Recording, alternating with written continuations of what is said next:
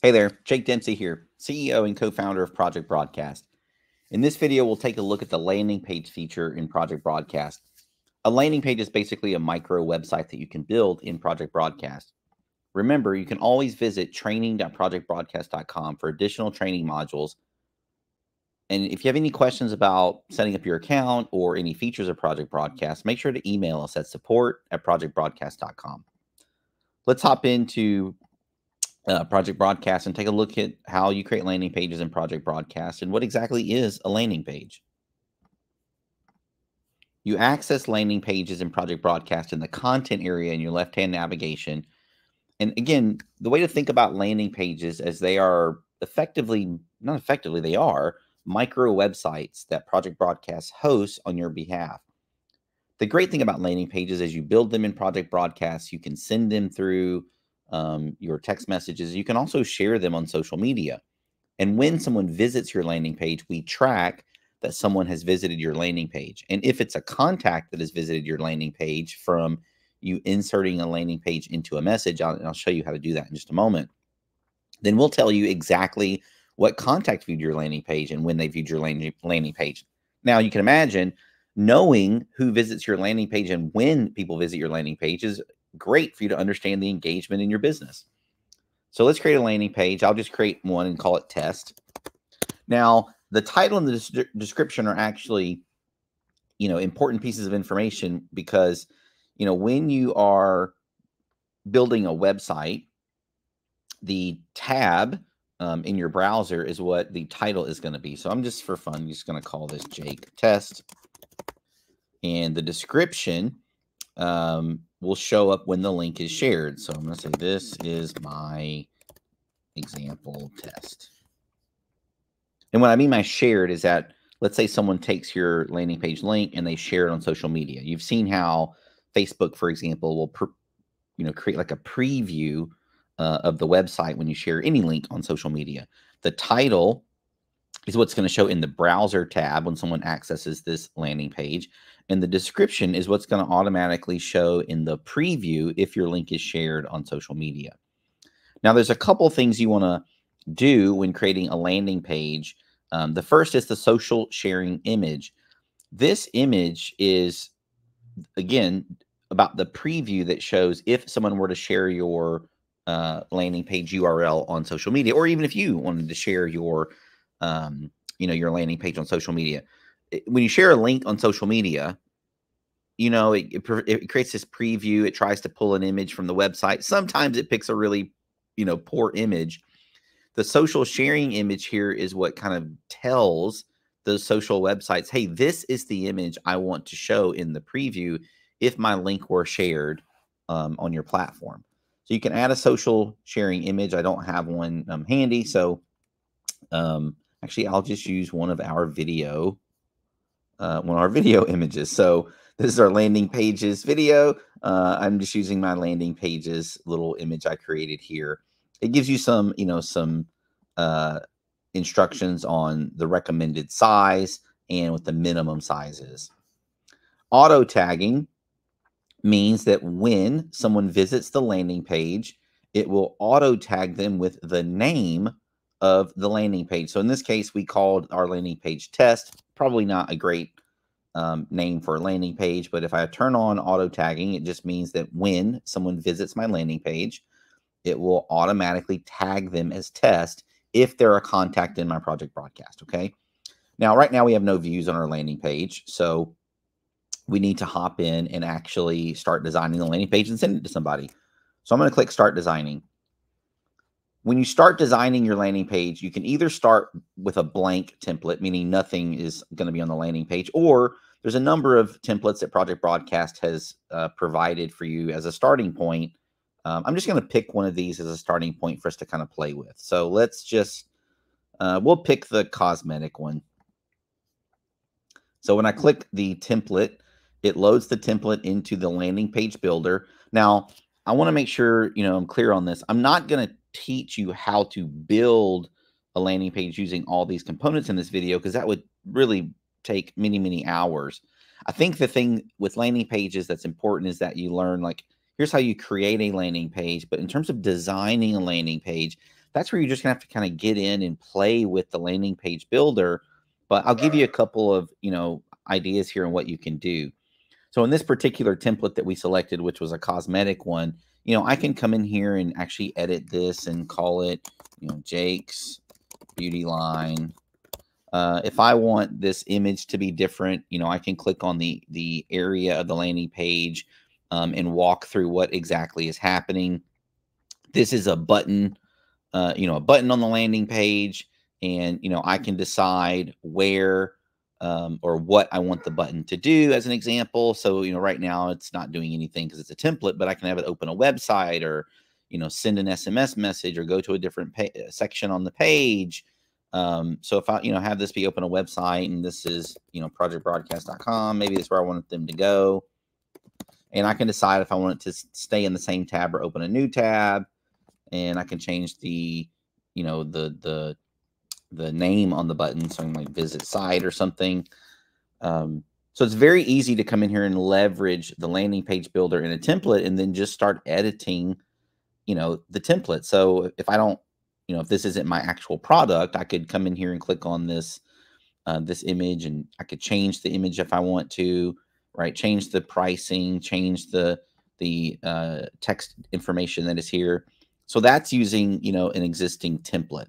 I'm going to just leave this for now, and I want to just show you what the blank version looks like. So I'm going to create another landing page. We'll just call it test 2. Again, you should use a name that really represents the landing page, a good title and a good description. I'm just using test for our demo purpose here. But under test 2, I'm going to go into start designing, and I'll just pick a blank, make it blank. When you start out with a blank landing page, it's just an empty website. So you start designing the website, and this is where you'll come in here and learn how a landing page is constructed. Most of the time, you'll start with blocks, and you'll start deciding what kind of layout you want on your landing page, right? So this is a single column, a 2 column, a 3 column. You'll start kind of building out the layout of the landing page, and then you'll start putting content like columns and text and buttons and images in the landing page. Again, I'm not going to get into the deep details on how you build a landing page, but those are the 2 ways you can get started, either by starting with a blank template or starting with an existing Project Broadcast template. So let's pop back over to that first one that we created. I didn't save it actually, so let me go back into it. Which one did we do? We picked the cosmetic one. And I'll just change the title just so we can see that it saves that. Jake's Beauty Page. It updated the design for me. I'm going to close my designer. We should see a preview, right? We're previewing our landing page here. Now, when we create our landing page, there's 2 URLs that are created, okay? The URL that you see on the landing page itself, right here, this is the URL that you'd probably share on social media. It is not tied to any specific contact. So when anyone visits this landing page from this URL, it'll get registered in your landing page views as a guest, because we don't know who's clicking this URL. This is the generic URL for your landing page. We additionally give you a QR code for your landing page that takes them to this generic URL. And this is what allows you to share your URL or QR code with anyone on the internet or at an event or on a placard in your, in your brick and mortar business. Now, if you're sending a landing page through a message, I'm going to show you how you do that. I'm just going to use the chat area. Now, remember, when I'm showing you things in chat, you can, if it deals with the message composer, you can use that anywhere in Project Broadcast as a message composer, right?